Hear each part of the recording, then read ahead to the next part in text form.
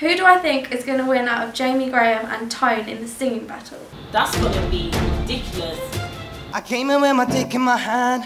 Don't make me leave it with my foot in your ass. Be cool. Got the phantom in front of the building. Trinity up. The song that Tone and Jamie Graham will be covering in the finals is the Dipset Anthem. I still get it, got no more than his own hand on my head. Listening to gangster music. Hey, I stood at home, hand on the zone, flicking the channel, watching how the gangsters do it. I think this is probably the closest battle at the jump off finals this year because they're both equally good. They don't fuck with me, and they don't. Tone, wicked name. His voice, he had a great tone. He did. This is, I can't take this. How am I meant to know who's gonna win?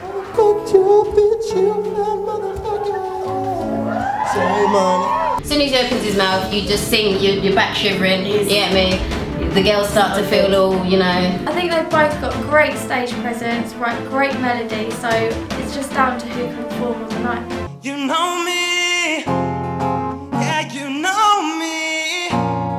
I'm liable to do anything when it comes to you or me. Yeah. Tony got the range. When he went, nah, and you was like, he was like, set off. So Lamborghini Mercy, your chick's so thirsty. I'm in the 2-seat Lambo with your girl, she trying to jerk me. I'm Charlie Luck and you can catch me hostessing at the jump off finals. It's your girl, UK's Black Rose.